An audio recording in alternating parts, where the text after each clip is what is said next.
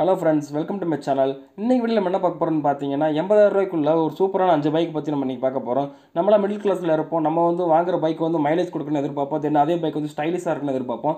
அப்படிப்பட்டவங்க இந்த வீடியோ பார்த்துட்டு இருந்தீங்க அப்படினா இந்த வீடியோ உங்களுக்கு தாங்க. நீங்க மறக்காம இந்த வீடியோக்கு ஒரு லைக் கொடுத்துருங்க. தென் நீங்க நம்ம சேனல்ல புதுசா இருந்தீங்க அப்படினா மறக்காம ரெட் கலர் சப்ஸ்கிரைப் பட்டனை பிரஸ் பண்ணி சப்ஸ்கிரைப் பண்ணிக்கங்க. தென் வந்து பெல் ஐகானை பிரஸ் பண்ணிருங்க. ஆளுங்கிற நோட்டிஃபிகேஷன் எனேபிள் பண்ணிருங்க. வாங்க இன்னைக்கு நம்ம வீடியோக்குள்ள போலாம்.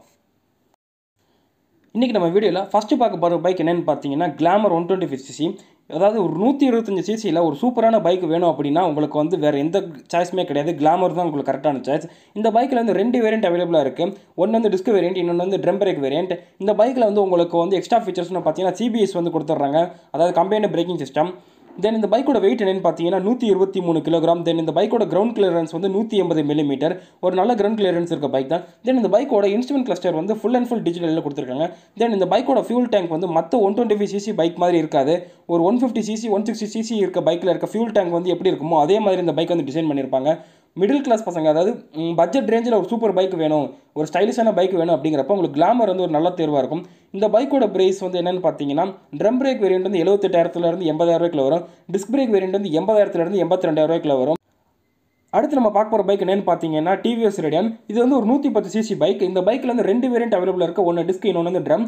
இந்த பைக்கில் வந்து TVS அவங்களோட ஓன் ஃபியூல் இன்ஜெக்ஷன் சிஸ்டம் வந்து யூஸ் பண்ணியிருக்காங்க, அதாவது எக்கோத்ரஷ் ஃபியூல் இன்ஜெக்ஷன் வந்து யூஸ் பண்ணியிருக்காங்க.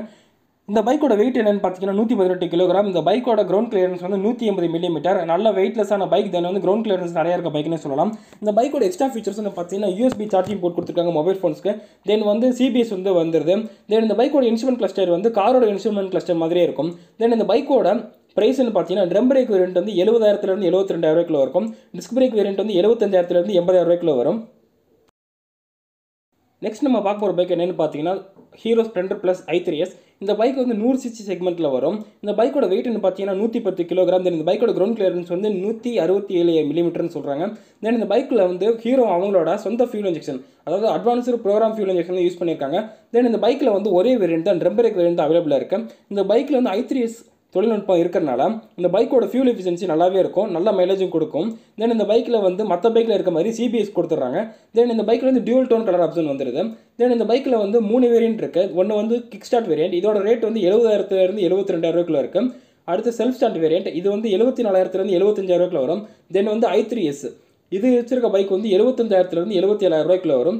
ஒரு 80,000 ரூபாய்க்குள்ள ஒரு நல்ல மைலேஜ் தர பைக்னு சொல்லலாம். அடுத்து நம்ம பார்க்க போகிற பைக் என்னென்னு பார்த்தீங்கன்னா ஹீரோ கம்பெனியில் இருந்த ஒரு பைக், ஹீரோ பேஷன் ப்ரோ. இது வந்து ஒரு 110cc செக்மெண்ட்டில் வரக்கூடிய ஒரு பைக்.